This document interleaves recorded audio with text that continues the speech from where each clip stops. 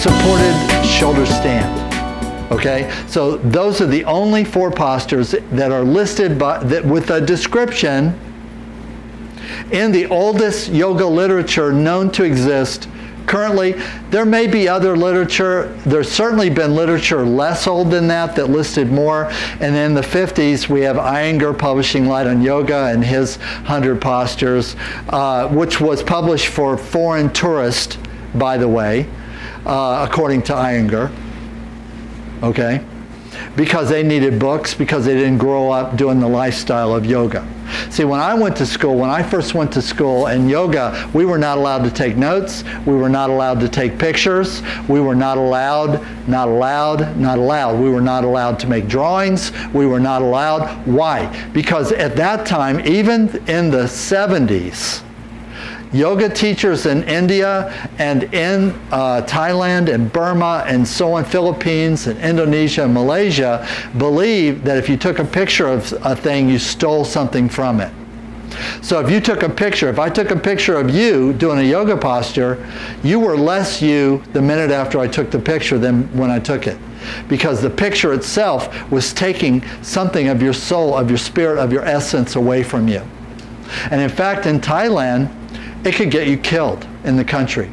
If you went in right through the 80s, if you went outside of a major city, and if you were in the country, if you went to Noiseland, where her people are from, and you just started taking pictures of people, if somebody came up with a knife and stabbed you and took that camera away from you and threw it down on the ground and smashed it, they would take your body to jail.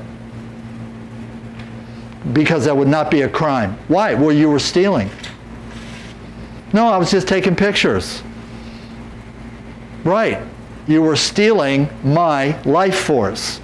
You were stealing my essence. Now they don't do that so much anymore. Now that's just 10 baht. 10 baht. You want to take a picture, you got to pay. Everybody pays. 10 baht. 10 baht. 10 baht. Ha. You want to be a model? Sit baht. Right? Right? Sit baht, 10 bahts, right? Now you pay. But that's the softening effect, okay? And right through the 80s, if you did that, you could be stabbed. You could be killed. People were stabbed. People were killed. Cameras were destroyed, snatched off your body. I physically watched literally at the most touristed temple in Thailand, which is the Grand Palace, where the Emerald Buddha is. I personally watched a tourist person who was next to me, about 2 people over, who pulled a camera out of a fanny pack and was taking pictures of the Emerald Buddha from here with their camera, which they took out of the fanny pack. And I personally watched a guard come in from outside the building. So obviously they had cameras inside, video inside, because he came from outside. And he sorted through the people, which is elbow deep people. There's always 500 people in the chapel, right? So it's a traffic jam. He sorted his way. I was all the way up front. He came all the way up front, and I sensed a disturbance in the field, and I turned around just in time to walk up behind this woman, walked up behind her, grabbed her by both ears, and jerked her to her feet.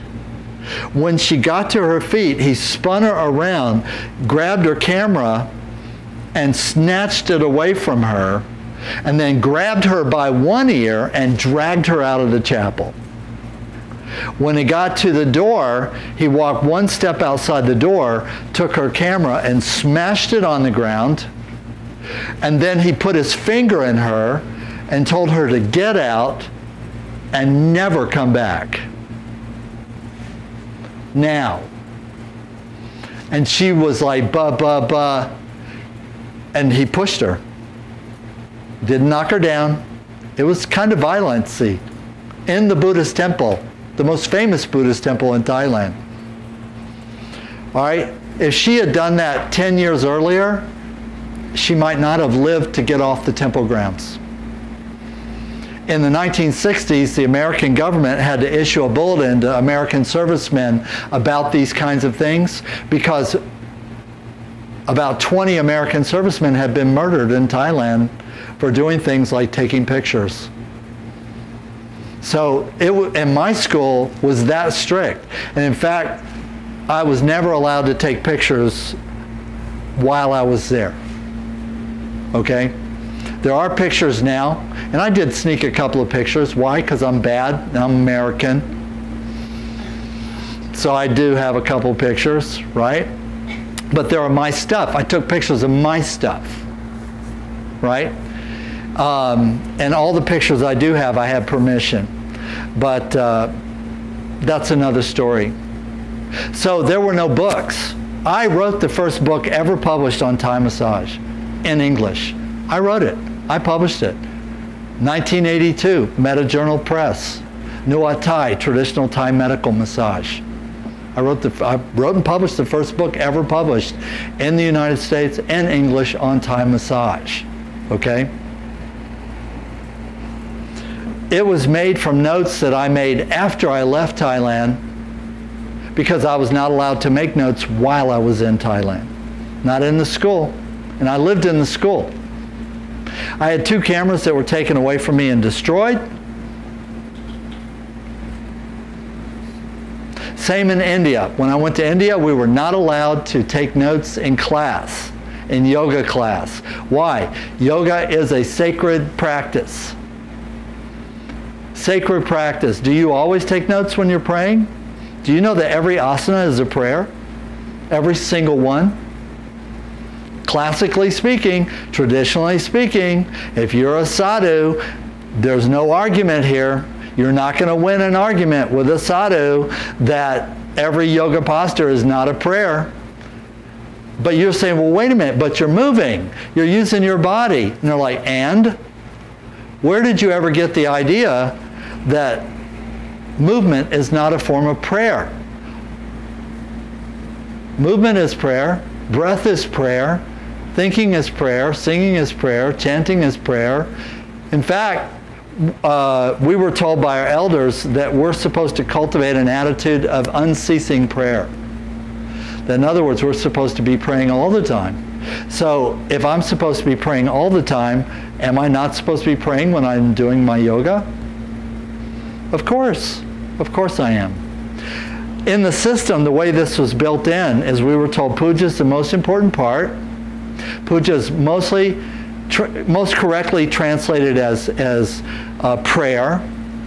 And what Pakru Samai and the other teachers like Ajahn Tawi and Ajahn Anantasuk and Ajahn Bunsorn and Ajahn Bila Siddhisopang and so on and so forth taught me was that if you took the 10,000 techniques of Thai and you eliminated all of them except for one, the only one that would be important that you could do and still get the results and not do any of the others was puja.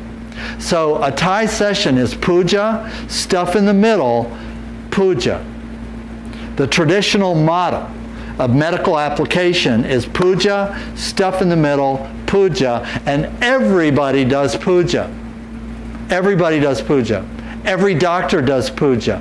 Every therapist does puja. Every practitioner does puja. Every teacher does puja. No exaggeration.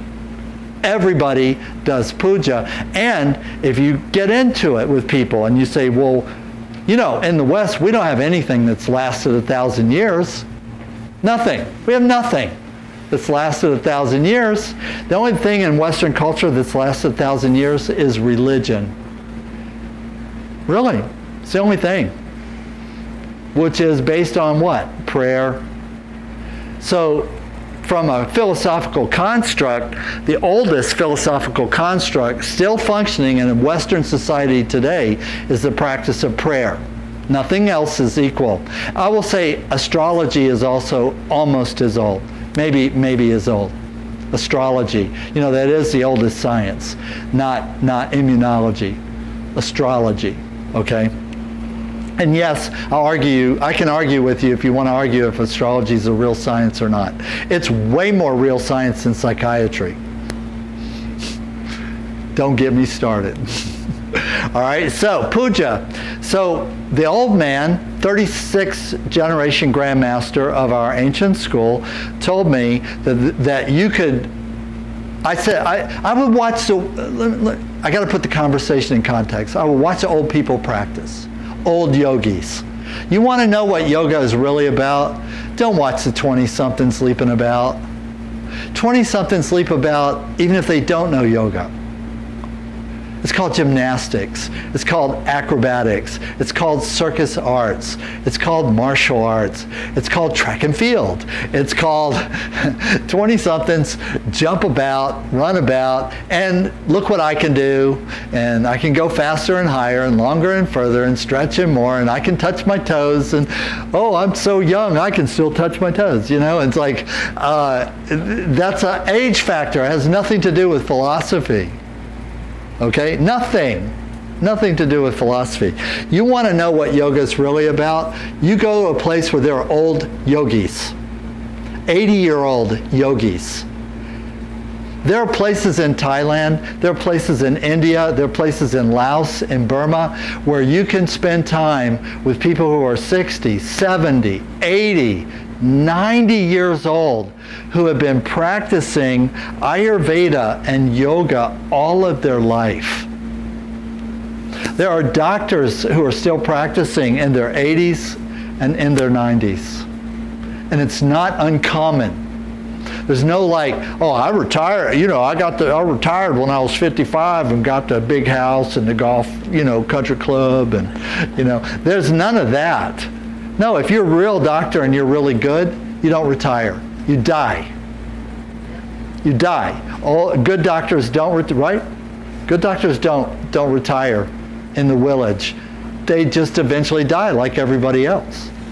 There's no reason to not practice medicine until the last day of your life. There's no reason. Okay? So I would watch the old people, and I'd watch them in the clinic, and I'd watch them in the hospital, and I'd watch them in the school, and I would watch them practice on sick people. And we got sick people came to our clinic. I mean, oh my God. Anything you can imagine. A lot that you cannot imagine. And the eldest practitioners are the most senior, so the more serious the issue, the older the practitioner, generally speaking. The younger practitioners get the not quite so serious. It's just how it is. And maybe if you're a young practitioner, you've only been practicing 5 years or 8 years, maybe your job is to cook for the older practitioners. Maybe your job is just to get water. Maybe your job is just to keep things fluid and filled and moving, and maybe that's your job. You know, firewood is critical because there's no electricity. So if we needed something boiled or cooked, like to make a poultice, nuat, prakop, samun, prai, herbal poultice or bolus, it's called in Ayurveda, we had to burn charcoal and make a fire to boil the water to steam the poultice to put on you. And so maybe that's your job as a younger practitioner, younger therapist.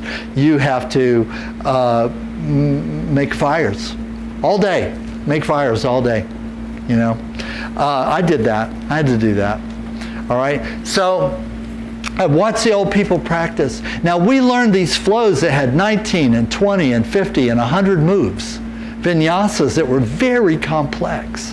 They had, again, 50 moves, 100 moves, 150 moves that you do in a particular order and sequence, in a flowing sequence, and you go from posture to posture to posture to posture, from A to Z. It's like reciting the freaking encyclopedia, until one day it hit me, oh my God, I'm reciting the encyclopedia. These people have me reciting the encyclopedia. A, B, C, D, E, F, G, H, I, J, K, L, M, N, O, P, Q, R, S, T, U, V, W, X, Y, and Z.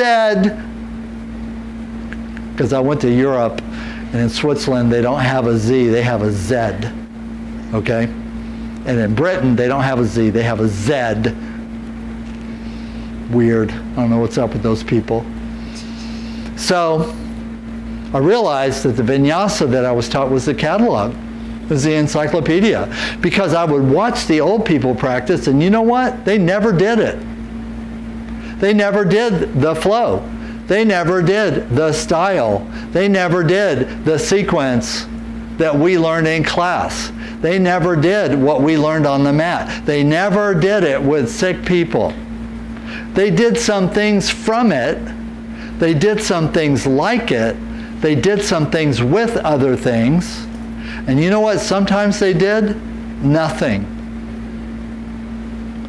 They put the person on the mat or table. They sat with them at their side or feet, depending on north or south.